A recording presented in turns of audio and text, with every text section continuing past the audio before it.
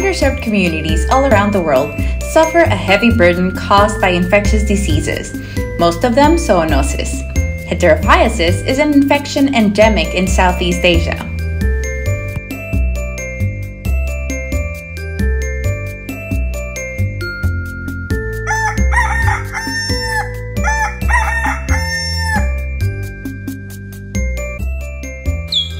In the Philippines, some underserved communities in Davao are primarily agricultural and engage in commercial fishing. Underserved communities live closely with their animals. Animals are a source of livelihood for people. Their main water sources are rainwater and the Saug River. They collect water and use it for cooking and washing purposes. It is common to have undercooked or salted fish containing different parasites. One of the present issues is heterophyiasis. The parasite attaches to the intestinal mucosa and is passed in the hostess species. Embryonated eggs with fully developed larvae undergo several developmental stages in the snail. The larvae insist in the tissue of suitable freshwater fish, the second intermediate host.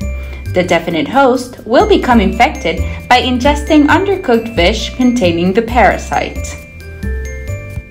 Symptoms due to this parasite are generally mild and transient.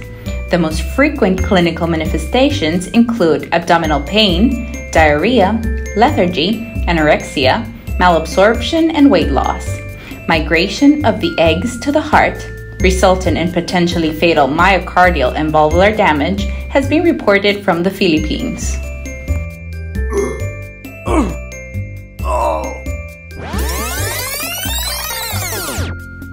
So, what can we do? Intervention methods for the improvement of zoonotic diseases include avoiding the consumption of raw or undercooked fish. Ensure that fish is grilled and cooked thoroughly.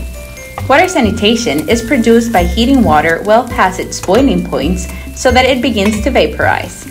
Good personal hygiene, such as washing hands before cooking and eating, will help underserved communities fight these diseases.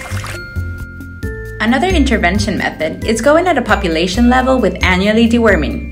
The second one is the proper disposal of excreta.